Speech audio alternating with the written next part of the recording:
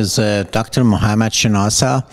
I practice cardiology and electrophysiology, which is a rhythm, dealing with the patients with rhythm problems in San Jose, California.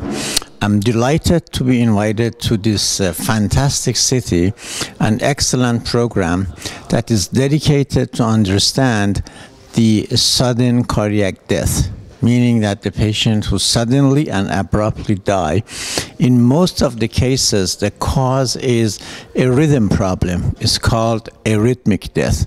Of course, there are other causes too, but this was a very timely and well-organized meeting and symposium.